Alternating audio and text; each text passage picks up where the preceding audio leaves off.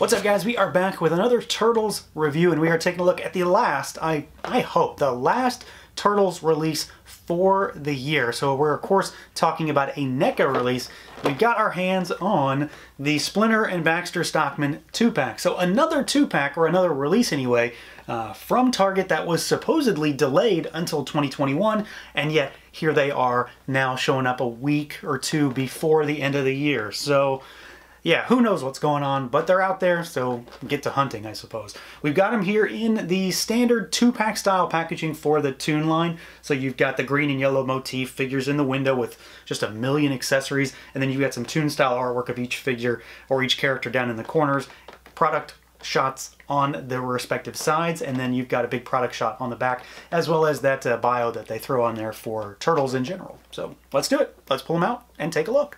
And here we go. Out of the package are Cartoon, Splinter, and Baxter Stockman. I am quite certain that a lot of folks are really interested in this set specifically for Splinter because, well, he completes a team. He completes, I mean, to a very high degree, a team. We finally have Casey, April, all the Turtles, and Splinter. We have a complete unit, really. But I really can't get over this guy right off the bat. Baxter looks like he jumped right out of the screen. Not that Splinter doesn't, but this guy's kind of blowing my mind. So let's get started, see what these guys can do, see how they move around. We're going to take a look at them individually because, of course, they are very different from each other.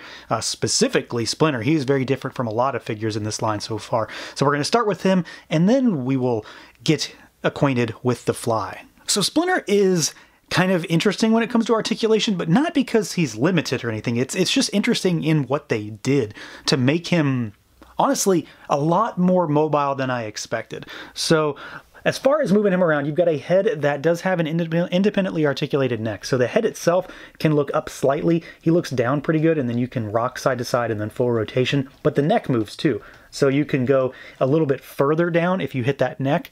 And then it does aid a bit when it comes to looking up. He doesn't look super far up, but he sort of coasts upward. And then, of course, it can move a little bit and help with the tilt. The arms go out at the shoulders. He is, of course, wearing soft goods, so you will have to deal with those. But it doesn't really pose too much of an issue except for when you want to go forward and backward. And he basically goes all the way, you know, you can get him to go all the way up if you kind of crook the arm correctly. He does have double jointed elbows with pretty solid range of motion. I mean, really, they go all the way up. There's really no problems there. You've got rotation and hinges at the wrist. He does have a diaphragm cut. Of course, you can't really see it, but it's there. So he can swivel side to side. He's got a little tilt forward and backward, but it's mostly just for rotation, but it does allow for a wide range of movement. Of course, you know, the kimono does get in the way a little bit, but it's not overly hindering or anything. The legs, however, are really interesting. So they are the new style that NECA's using. So you've got the ball that's on the socket there, and then it connects to the thigh. So it allows him to kick forward about that far. It allows him to kick backward, but it allows him to go out really far too, because this is actually going upwards into the abdomen. It's not straight through the crotch. It goes at an angle upwards. So you can go that way, and then there is rotation there. You do have double jointed knees. It's a pinless knee at the top and a pinned knee at the bottom, and it allows you to go back about that far. Pretty good range. And then, of course, it rotates at the top of that knee. So you do have rotation there. We've also got our hinges, and you've got rotation, or not rotation, but rocker rather, at those ankles. You've got your toe hinges, so it goes up and down. And then we've also got our tail. So it's actually at the bottom of the figure. It's not sticking out of his back. So it goes up and down. You can rotate it in there, and it has a bit of a bendy wire. It's not super bendy. It probably starts right about here. And then you can crook it around and move it and all that stuff. So he does move pretty well. Honestly, I have no issues with any of his articulation. If anything, I am surprised that he does move this well. I think NECA kind of went out of their way to ensure that he is as formidable of an opponent as the Turtles are. In the same way they kind of went over the top with him for articulation, he very much looks almost perfect, really. This thing looks tremendously close to screen accurate. Granted, a lot of the figure is cloaked in a kimono, but what is exposed is really well sculpted, and he does have a decent amount of paint applications. It's not a ton. It's certainly not as much as most other figures in this line goes, but the kimono plays a big factor for this figure. So you've got, of course, the kind of bisected design. So you've always got the lighter bit on the front and the darker bit on the back. So you do have paint on his face up top. You've got it on his hands, and you've got some on his feet. He doesn't really have much underneath his kimono. I'll show you real quick. You know, he doesn't have a whole lot there, which is fine. I mean, he really doesn't need it. I don't think there's no real reason to go that far when you're not going to really see it anyway, unless you want a naked Splinter on your shelf. He does have a painted tail, so you've got all of the little links in it almost. That's what it sort of looks like. I do like the fact that he has the bendy wire, but I would have been fine if it didn't have it because of the positioning that it comes in. So it looks really good before you realize, because I didn't notice at first, that he had a bendy wire in there. So it was a nice little surprise. The wraps on his feet are really well painted. Again, it's just sort of an off-white cream color with some black line work, but it does look good. And every bit of this figure is absolutely covered in a furry detail. So there's no real smooth spots on him except for maybe his claws and like the toenails. But otherwise, he very much has a tremendous amount of detail. The paint that he does have is really well done. And of course, he is covered in the kimono, which I think looks really nice as far as coloring. You do have the little emblems design on the chest. He does have a little bit of a belt. It's just sort of like a little ribbon type thing with a knot in it. Nothing too crazy. If you wanted to get fancier with it, I'm sure you could. But I do like that. I do like it from a color perspective. If I have one little gripe about the kimono, it's that I wish, and it's more of a wish thing, I wish there was a slit right here that the tail could go through, so it sort of draped over him a little bit better. Otherwise, it's kind of a non-issue. It's really a minor thing at best. And then he has what is really a fantastic head sculpt. I think he looks really, really good. And you've also got, surprise, surprise, because we didn't talk about it, he does have an articulated jaw. So I wanted to talk about it here so you can kind of get an idea of what's in there. So he does have a really well-painted mouth. There's a big pink tongue in there with a lot of paint. There is quite a bit of paint in this really small area compared to a lot of the rest of the figure.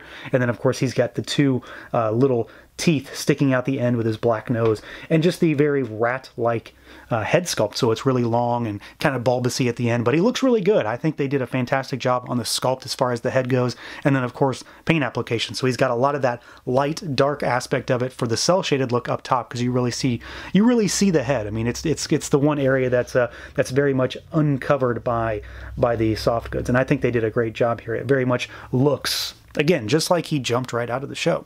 Now, this little dude is very normal while at the same time being very unique from other figures, because he's still mostly your normal kind of humanoid character, but he, of course, has his own little quirks because he has wings and he has the extra set of arms and he has a jacket overlay or a sweater overlay on the torso. So as far as moving him around, you've got a head that can look up a little bit. He can look down pretty good. You've got your tilt side to side and then full rotation.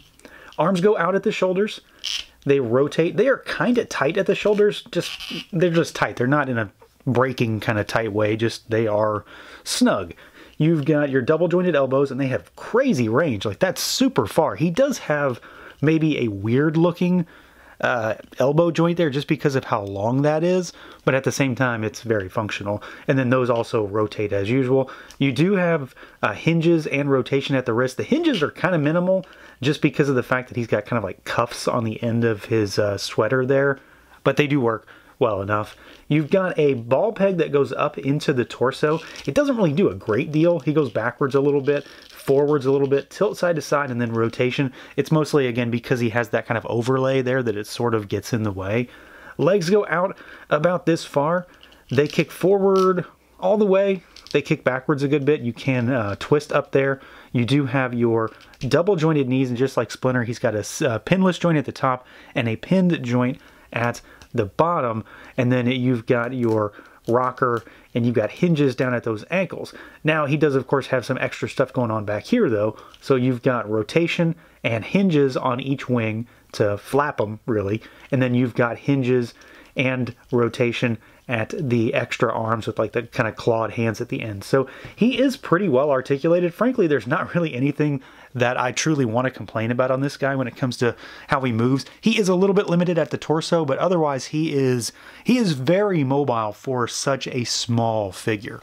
Where Baxter truly shines, though, at least for me anyway, is the looks, because I'll be honest, there is not a single thing on this figure that I really want to gripe about when it comes to his appearance, the design, the sculpt. I think he looks almost perfect. I mean, I don't like to use that word. I have said it a decent bit lately with Turtles stuff, but he looks really, really good. This is one of probably my favorite examples of when NECA can just destroy the look for the cartoon line. Like, they absolutely just kill it. It's perfect. They've done so much to make him pop. I mean, he's so unique here in this line. He is, of course, very small by comparison to all the other figures. He is, of course, 100% unique because he is so small, but then he also has a lot of parts that you're not going to see elsewhere. So you've got things, you know, like the wings, like these little arms on the back, which look fantastic. The kind of royal purple almost looks really good. It's super saturated and really bright and vibrant. The line work, as far as the little cuts to accentuate some of that sculpt for the black line edging, looks really good. Of course, he does have that kind of bisected design that we see. So he is darker on the back than he is on the front, and he's kind of like an interesting way this time because he's white on his sweater there, so he's got gray on the backside to make it look like he's kind of almost kind of cast in shadow, which I like really well. The yellow for the bow tie absolutely pops, and there's a lot of conflicting colors on this guy, so he very much stands out. You've got greens and blacks and grays and browns and whites and purple. I mean, there's just a lot of different stuff going on with this guy. I think the wings in particular are really good. They do have a lot of sculpt on them, so it's not just a flat surface that happens to have black line work.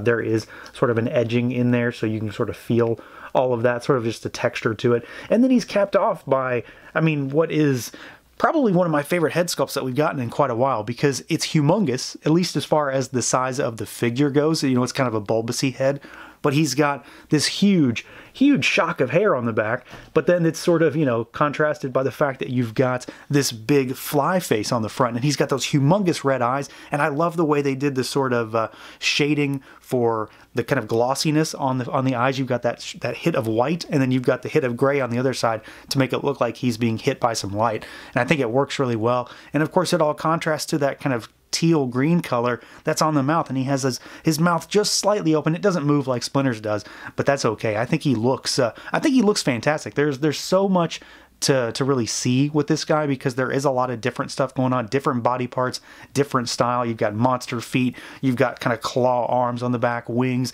the crazy head sculpt, and then you've got all these normal human parts to make a really, really unique figure.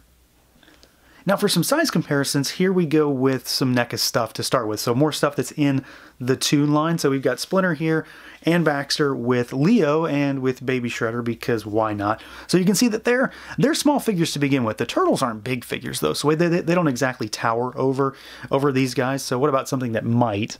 Let's move Leo aside, and here is our Rocksteady figure, and you can see, I mean, there's a huge discrepancy between them. There is a lot of size between all of these. So you've got a rather large bruiser type of character with our rather diminutive Rat and Fly. And then another NECA Toon figure that I think deserves a lot of comparison, specifically to Splinter, just because of, well, their history. So there they are with our Toon Shredder, just to give you an idea of what they look like. But of course, you know, we have to do some stuff outside of the NECA lines. So let's move both of our Shredders out, and here they are with Super 7 Leo. Let's get him in there, and you can see that just like with the NECA Toon figure, the Super 7 stuff is pretty comparable in terms of height. They have a little more bulk than the Super 7 figure, or than the NECA figures do, but they scale pretty similarly. And then here they are with the ever-present Mandalorian. So we've got our capeless, for some reason again, regular Mando, and you can see they definitely have some scaling oddness when it comes to this guy, but they aren't necessarily supposed to scale to him. You can see that they have some bulk, but in general they are still really, really small figures. But I think they look really good within their own line. I don't know how much they need to really scale to other things, but just to give you an idea of what they look like next to other stuff. And then maybe one more. Let's do a non-NECA 7-inch figure, just to give you an idea of something that's maybe slightly going to skew a little bit larger. So here they are with the Filmation Skeletor for one last thing. This is the Mattel version, not the Super 7, but again, they're the same figure essentially, save for some deco changes. So there you go, give you an idea of what some of these figures look like next to our new NECA Toon stuff.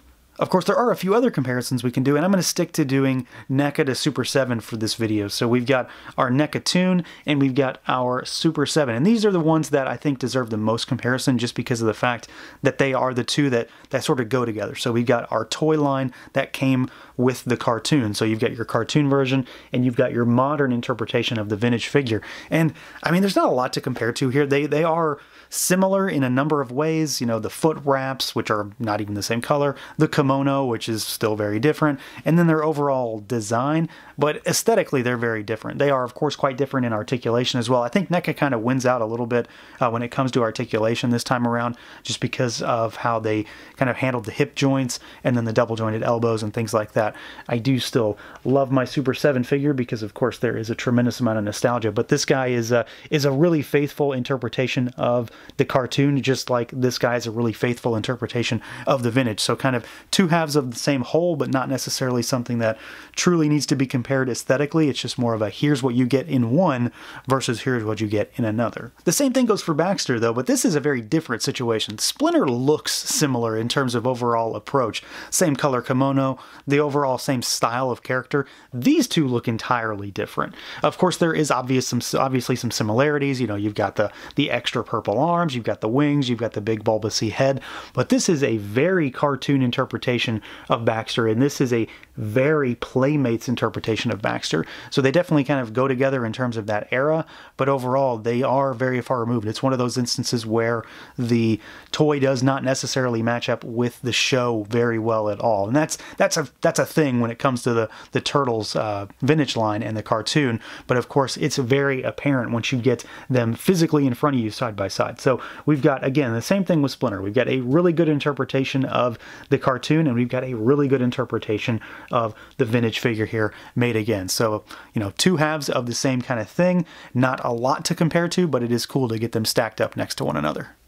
Now, when it comes to accessories, I think I'm actually at the point where I'm going to say that I think there's too much in these boxes because there's way too much stuff in here. And I say that in the sense that, you know, don't stop doing that. But I mean, there is a lot of weird stuff and a lot of like kind of esoteric stuff in here. We're at the point where I'm not really remembering certain accessories at this point because there's stuff in here that doesn't really ring a bell to me. I'm sure someone will know, but there's only so much nerd stuff I can truly keep up with. And some of this stuff is kind of out there. So we'll start with the easy stuff. They have extra hands. So we've got 4 extra hands for Baxter. He comes with a set of trigger finger hands. So you've got an extra set of trigger finger hands, and then you've got a set of gripping hands. So you've just got the 4 varying styles of gripping hands here. Splinter comes with 5. So he's got this kind of whatever in the world of this kind of hand is supposed to be. You've got a kind of martial arts style pose hand. You've got a gripping hand. You've got another gripping hand. And then you've got a finger pointing hand. So you've got a number of various options when it comes to Splinter. Baxter's just sort of a more standard fare, but again, he has everything he needs.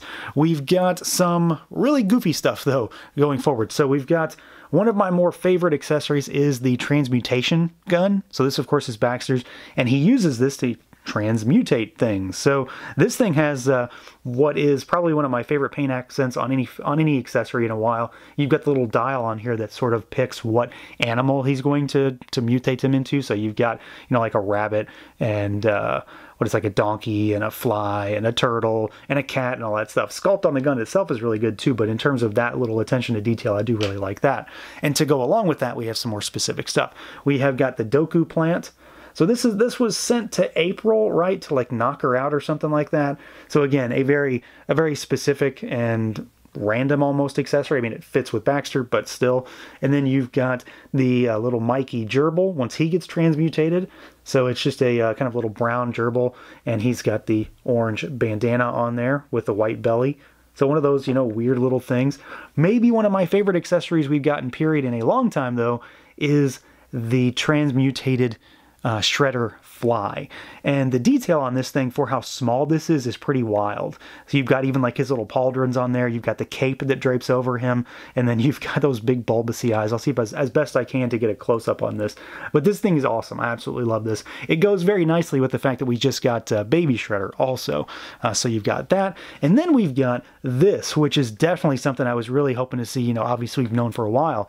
But you've got the Pan-Dimensional Spaceship Computer. And this guy had a name, I think. It was like Z or something, wasn't it? Something stupid.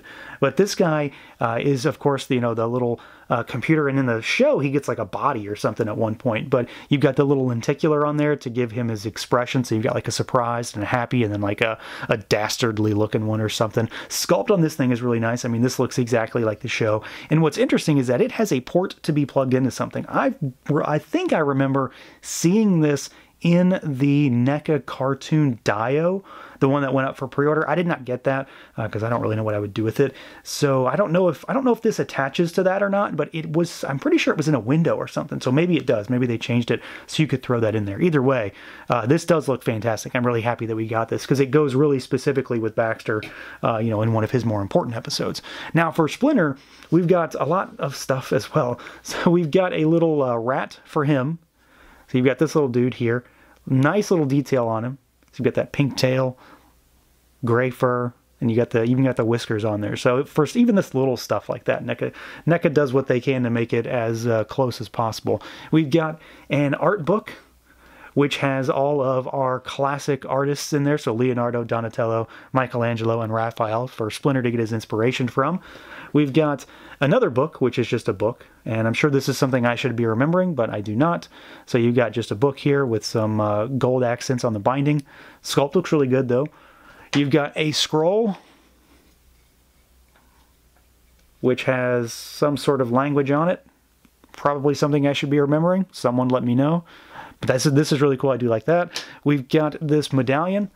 This is another thing that I vaguely think I should know what it is, but I do not. So you've got a little yin-yang medallion that you can put over Splinter's head here and have him wear it. Drape it over him like that. We've got his walking stick or his cane, which looks really good. It's a nice gnarled wood approach. Nice black line work on there. We've got the pistol with just a little bit of paint on it, not a whole lot. It's very, very bland when it comes to sculpt, especially in comparison to Baxter's. But I do like that this was included. And then we've got the sword, which has the flame effect. And I do remember this.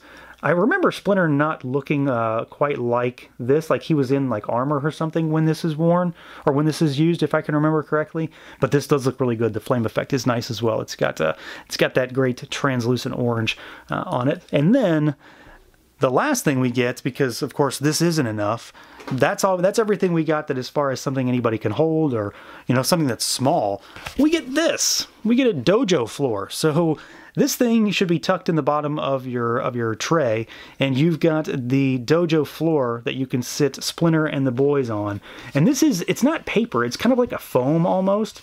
So it's done up with, you know, like the little bamboo thatching on there. And this is really cool. Like I do like this. It's something that I can easily use, and just anybody can use this. Throw it on your shelf, and you've got a little place for Splinter to sit and meditate, or you've got a place for him to have the training and the sparring. So this is a really cool inclusion. I do like that.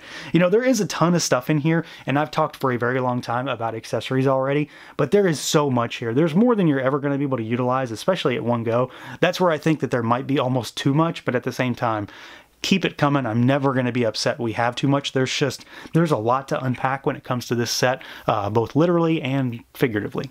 So yeah, this is a winner of a set. There's not much to say otherwise. I could rattle on and on and on about how much I really like these figures, but it comes down to the fact that they're both really well done, and they are crammed with accessories. I mean, if you actually listen to the entirety of me talking about accessories, you know just how much is in this box. Literally everything they really could have given you is here. There's almost too much. Again, they just went all out on that stuff. I think Splinter looks fantastic. He moves well. Soft goods are nice.